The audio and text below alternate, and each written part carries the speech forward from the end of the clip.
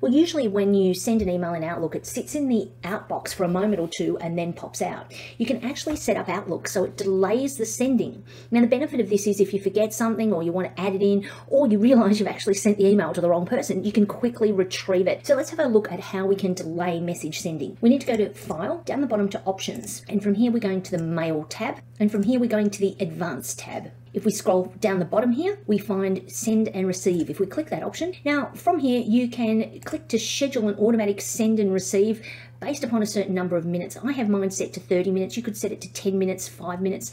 So once you've done this, you click Close, you click OK, and next time you open up Outlook, so you need to close it down and reopen it for those settings to take place, what you'll find now is your email messages that you send will sit in your outbox for a period of 30 minutes, 10 minutes, whatever you set, but at any point in time you can force it to send by clicking the Send, Receive, or Folders icon or pressing the F9 key on the keyboard.